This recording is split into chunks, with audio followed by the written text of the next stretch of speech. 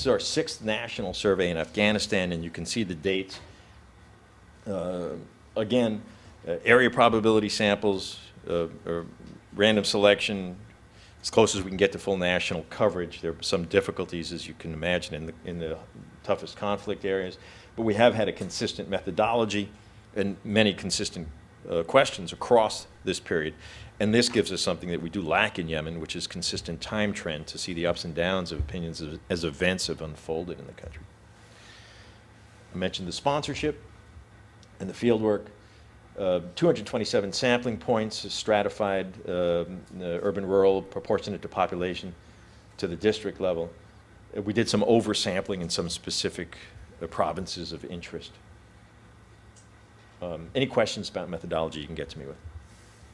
There were some challenges. We had some non-coverage. 59 of the 398 districts were inaccessible for security reasons. And 75 were inaccessible to women interviewers. It wasn't safe for them to work there.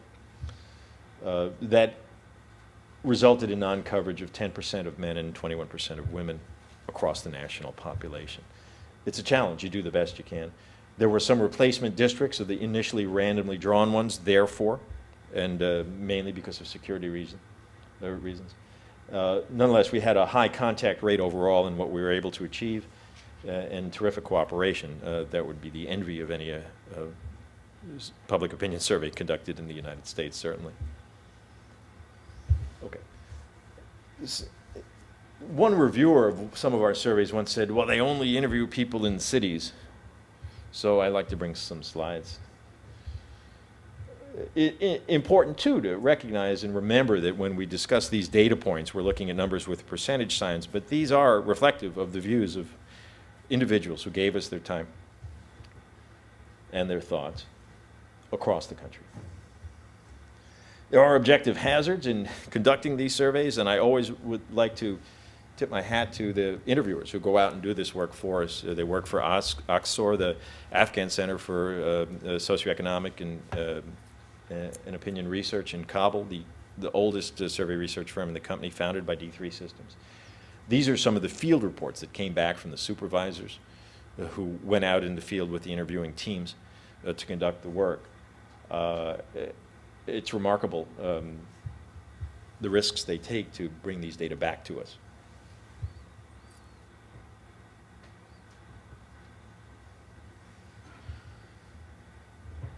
Security is not the only challenge in Afghanistan. I haven't been there, but I understand that driving around is somewhat difficult too. These are some field reports about simply mobility in the country. And again, I put these up to tip my hat to the interviewers who go out there for us and do this work. My favorite was this. Interviewers were asked to note transportation issues. This is the report of one of our supervisors in Panjshir province. It's kind of like the commute in New York, but worse. Okay, what have we found? It's an overview of recent trend. Just looking at our last 2 surveys in Afghanistan, our December 2009 survey found sharp improvements in public views, which were buoyed, I think, by political, economic, and military efforts. The election had been resolved peaceably. There was improved delivery in our data of development aid. The promise of the U.S. surge was present. There were perceived setbacks for the Taliban, which are widely unpopular in Afghanistan, and a reduction in the attributed civilian casualties to Western forces, a critical element in support for the U.S. presence. In November 2010, this is when this survey was conducted, our data were very markedly different. Some dramatic changes for the negative. Retrenchment given unmet expectations that followed the culmination of the election in Afghanistan. Views of the U.S. and its efforts all matched previous lows or set new ones in our data.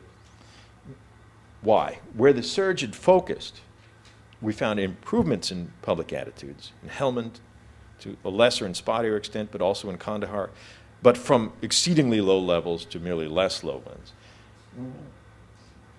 The improvements there, moreover, were offset, more than offset, elsewhere, where reports of instability or economic difficulties have grown in areas less focused on. It looked like a whack-a-mole. Taliban activity on the rise, outside of the USAF focus area. Got some external validation just recently. An internal report at ABC reported that just last month, the police chief in Kunduz was killed by suicide bombers while he was walking on the street to show how safe his city was.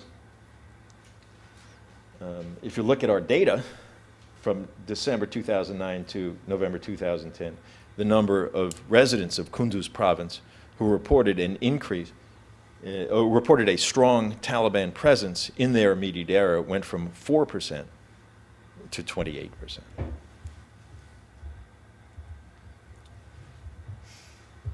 Attitudes toward the U.S., you can see in that December 2009 survey, we saw a rebound in some of the ratings of the performance of the United States for some of the reasons I gave you. All those turned back south, and you can see now how they've declined, absent that 1209 poll in every survey we've done, from extraordinarily high levels at the beginning, support for the presence of the U.S. forces, positive ratings of their work, confidence in them to provide security, favorable views of the U.S. overall. Let's not forget that at the time of the invasion of Afghanistan, the country was really sort of a perfect poster for U.S. popularity in an Arab world. We'd thrown out the widely despised Taliban. The United States had an 83% favorability rating in Afghanistan back in 2005. In our most recent survey, 43%, a new low. Really some dramatic changes across time, and these trends, I think, tell us a lot about what's transpired in that country. There was an increase in 2009 in blame for the Taliban for the violence occurring in the country, and a decrease in blame for the U.S. and NATO. That sadly reversed itself in our most recent survey. A decrease in blame for the Taliban, an increase in blame for the U.S. and NATO. And we'll see why as we note the increased reports of Taliban activity elsewhere in the country. The sort of like squeezing a balloon or whack-a-mole, as I said. That's a blank slide. We asked people to rate the progress of the United States toward some of the goals that were stated by President Obama a little over a year before we did this survey, or about a year before we did it. Some progress was noted by significant majorities in some of the assignments of the U.S. and ISAF forces in the country. However, for all the effort expended, the number of Afghans who see a great deal of progress towards some really pretty fundamental goals is quite a bit lower, as you can see. Improving economic development, merely 2 in 10 Afghans say the United States has shown a great deal of progress toward that goal. Preventing the Taliban from retaking control of the country, again, 2 in 10 see a great deal of progress. There's a positive in that these are all majority positive results, corruption being last on the list. But significant or the highest level progress is seen by precious few Afghans. After this long period and the high expectations that accompanied the start of the U.S. involvement in the country, I don't think this can be seen as much more than a disappointment.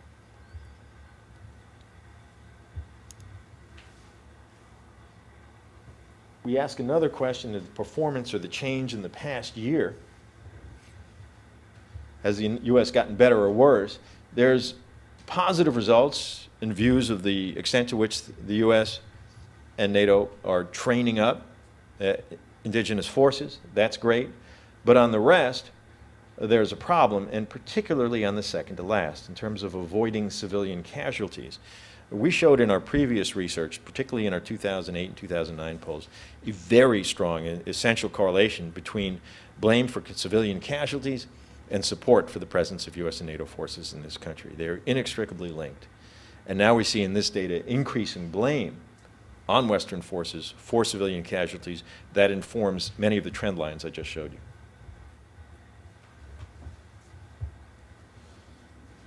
Support, therefore, here's a great example for the U.S.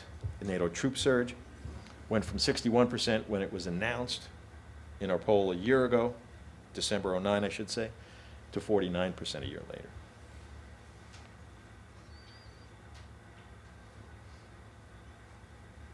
Okay.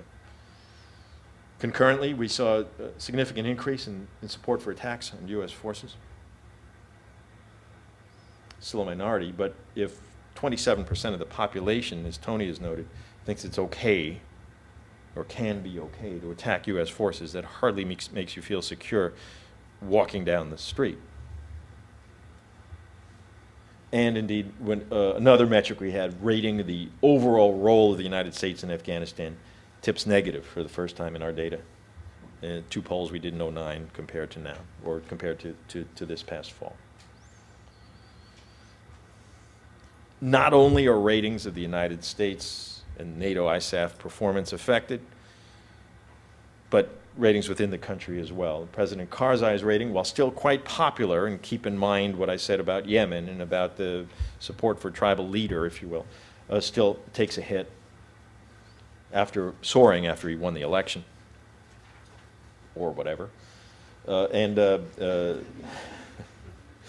Some greater negativity there. Performance ratings, if we look at other institutions of government, an improvement for the police, and we saw the data about improved ratings of the training up of the police.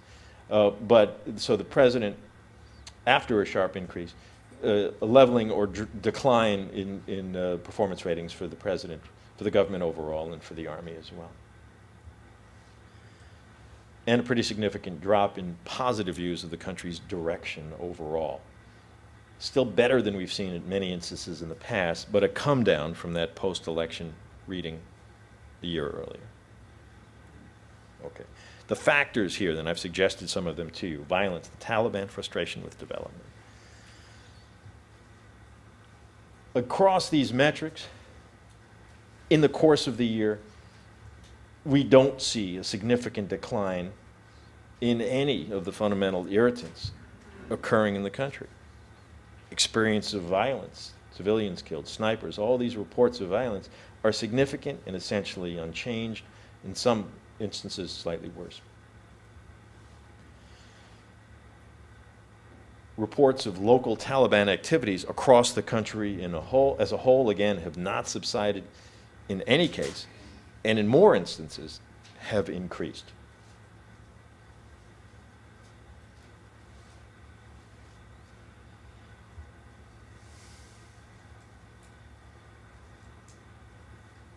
There's a decline in the percentage, the share of the population, that says the Taliban has grown weaker in the country in the course of this year. It's not the direction most Afghans want to see taken.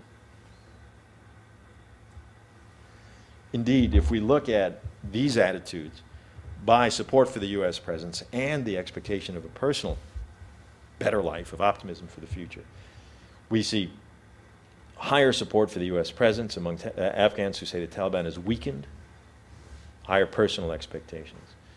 Similarly, and even more strongly, among those who say there is no Taliban present in their area, and those who report an absence of coalition bombing, of civilian casualties, are significantly more likely to support the presence of the United States, and also to expect personal improvement in the year ahead.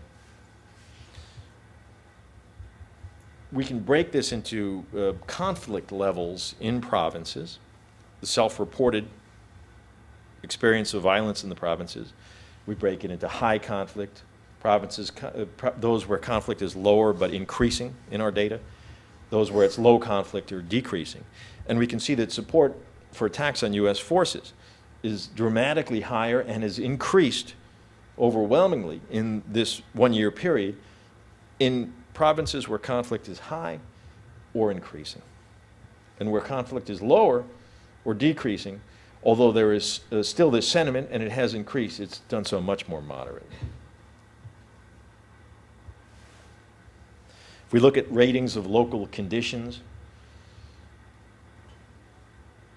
there's been some flattening in many cases, or declines in other cases, in the availability of jobs and economic opportunities, dramatically so in the rights of women,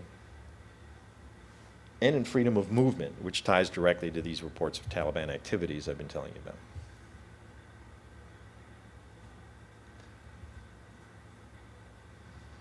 We ask people to rate if these things are getting better or worse in their local area, and we see increasingly negative ratings, again, compared to the previous year. Note especially the rating of the availability of jobs and economic opportunity, one of the fundamental building blocks of development in this country.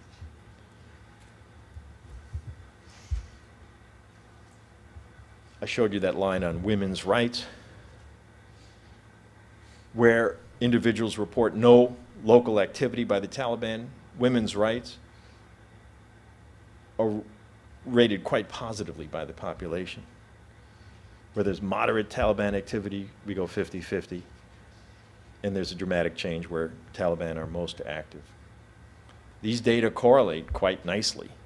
And you can see with the increased reports of Taliban activity we find across the country, the deleterious effects on many living conditions, the rights of women being one strong example.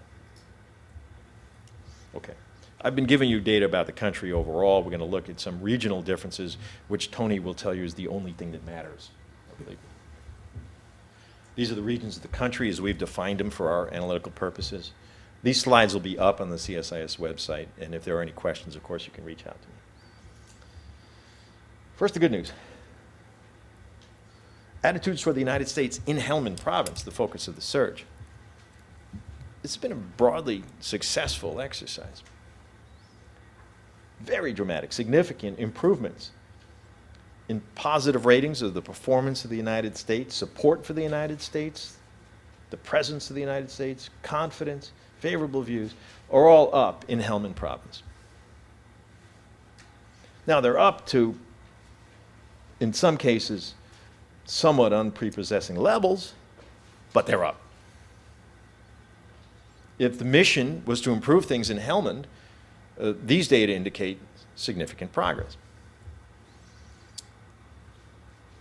Likewise, less reports of Taliban fighting, less reports of support for the Taliban, fewer views that the Taliban have grown stronger, favorable reports of views of the Taliban or support for their presence. Again, across the board in these measures, improvements in Helmand, where the military was tasked with creating improvements. Mission accomplished to some extent. Living conditions, even more dramatic improvements. Look at the change in positive ratings of local security in Helmand, where we oversampled for the survey. In economic opportunity, freedom of movement, living conditions, dramatic improvements in Helmand. Improvements also in Kandahar. Now, when we're doing this survey in November, more of the effort had been focused in Helmand. We saw more dramatic improvements. I think some of the changes in Kandahar were real and some were more anticipatory. But again, improvements in Kandahar as well, another focus of the U.S.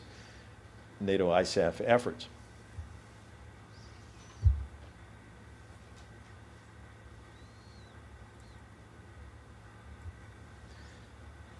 But a whack-a-mole effect when we look at the rest of the country. The Taliban squeezed out of Helmand and Kandahar into other regions of the country, as I'm going to show you. There were increased reports of violence and Taliban activities outside of Helmand and Kandahar. Development projects seem to have slowed outside the areas of focus of the surge, and we may have some resentment in other provinces and districts where they see a great focus on Helmand and Kandahar, perhaps to the disadvantage of their own local communities, and reports of deteriorating economic conditions. So the average number of Taliban activities, if you look at the Southwest, the average number of reports of Taliban activities are dramatically down in the Southwest, but are flat in many other regions, and are increased in the central, east, and northeast of the country. Confidence that the U.S. can provide security, one of the data points I just showed you, up in Helmand, up in Kandahar, significantly down in the rest of Afghanistan. And again, support for the presence of U.S. forces up in the Southwest, somewhat so in the Southeast, dramatically down in other areas of the country. Look at the Northwest, look at the Central and Northeast regions. These are all closely associated metrics. When we look at living conditions, and there's a matrix of needs in Afghanistan, not just security, but living conditions as well. The average number of living conditions that are rated positively Improved in the southeast and southwest, particularly the southeast, but deteriorating in the east and in the north and in the central and in the northwest.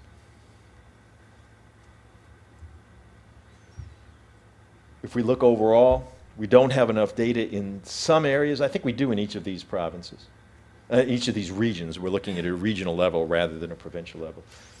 Improved reports of local conditions in Helmand, in the central, east, and southeast regions. Flat in some others, but declined in the northwest, in the north central, and in the east.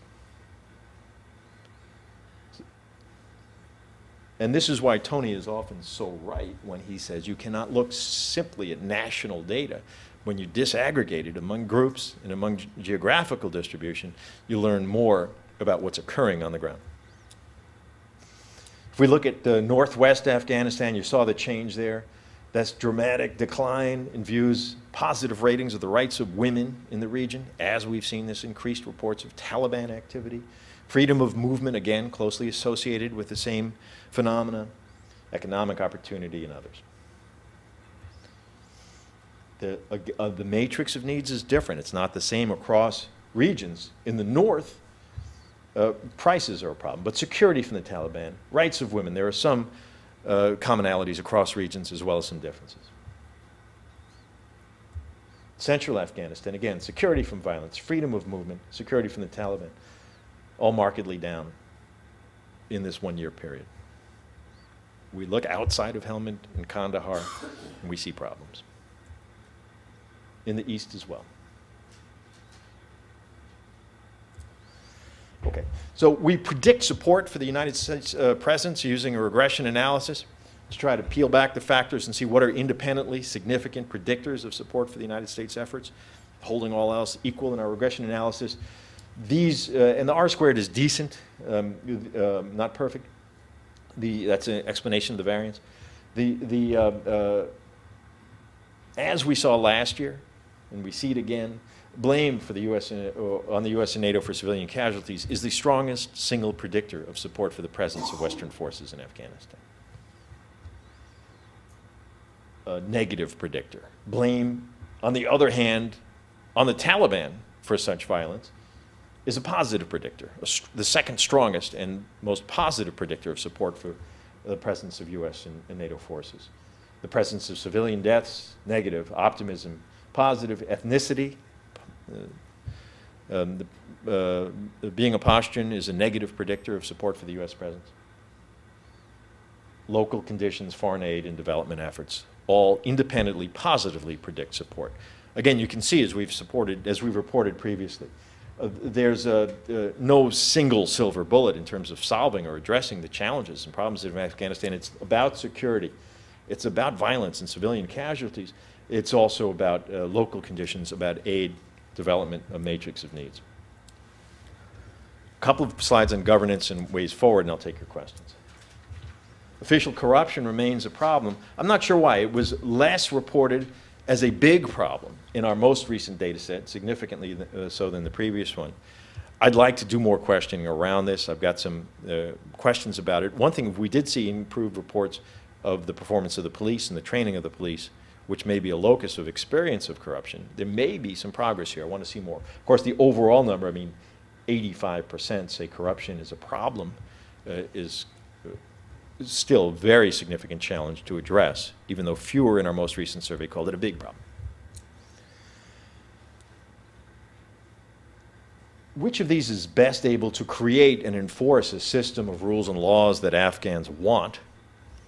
The central government or tribal elders.